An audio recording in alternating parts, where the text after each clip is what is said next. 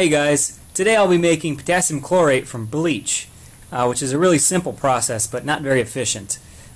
So what I'm going to do is start with 500 milliliters of just regular old household bleach, and we're going to boil that. So I need to boil it down to get rid of most of the water, and we want to boil it until crystals start appearing. So this bleach is supposedly more concentrated than regular bleach. It claims to be 8.25% sodium hypochlorite on the label, and I think normal bleach is like 6%. So we should get hopefully a little bit better yield out of this. So I added a stir bar to help promote boiling, and while it's doing that I wanted to talk about what's actually going on here. So bleach is sodium hypochlorite. And what we're doing by heating it is disproportionating it into sodium chloride and sodium chlorate. Now these two salts will stay into solution until we boil off the majority of the water, and then they'll start to crystallize out, and that's the point at which we want to stop boiling. This reaction only happens with heating, with boiling, so you can't just evaporate bleach and end up with chlorate. It doesn't work that way.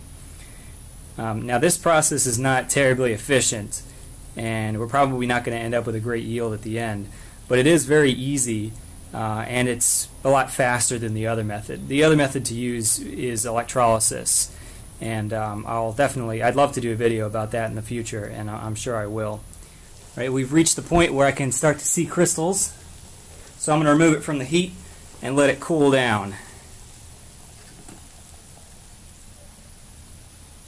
You can see as it cools, it forms a crust of crystals on the top of it. And you can see there's quite a bit precipitated down in there as well. Now that my boiled bleach solution is cooled down, I need to filter off all this sodium chloride precipitate. So we'll do that now. It still definitely smells like bleach, so I mean that tells me that the disproportionation was not complete. So that's another indication of how inefficient this process is. So the solution filtered to about 200 milliliters, and that is a solution of, like I said, sodium chloride and sodium chlorate.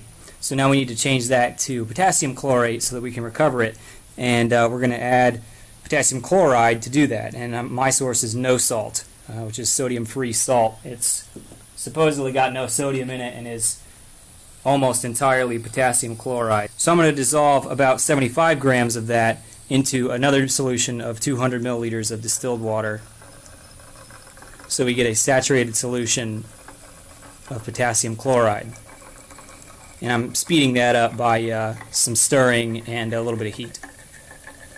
Alright, I think I've dissolved about as much as I can from the chloride, so you can see over here it's still a really cloudy solution. That's happened to me before just because there's all the other additives and stuff that's in there. So because it's not clear, we need to filter that again, so I'm going to filter it into the chlorate solution. So we should see precipitate if all goes well. So let's start filtering.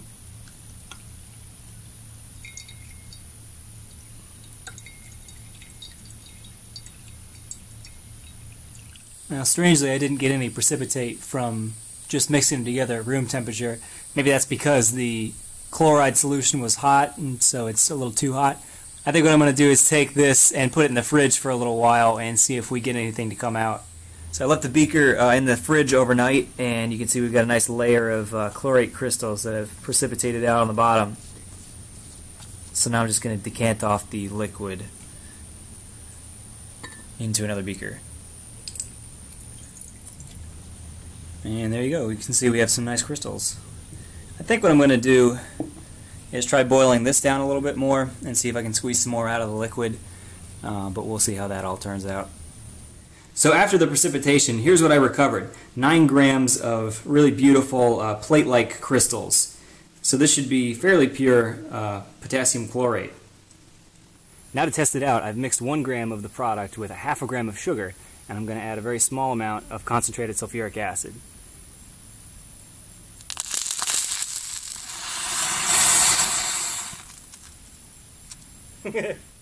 Now 9 grams is not that much. We started out with 8.25% sodium hypochlorite bleach solution, which means there should be about 40 grams of the hypochlorite in 500 milliliters, which is what we started with.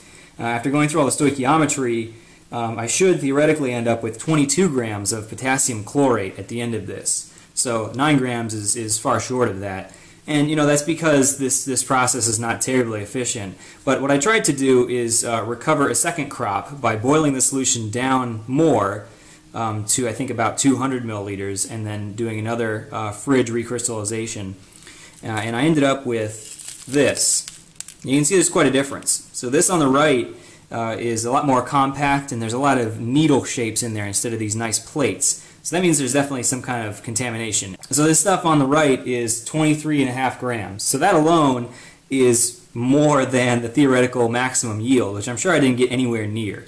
So that means that there's definitely a lot of impurities. So in testing this second batch of crystals in the same way that I did the first, I actually also found out that there's a lot of impurities, far too much for this to be of any use really.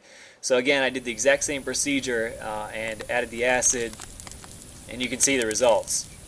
So there's too much in here to be of any use. So to make it useful, I would have to do a recrystallization, or probably multiple recrystallizations, to get a good level of purity. I may just start over and try again. We'll see. But in any case, I hope you enjoyed, and thanks a lot for watching.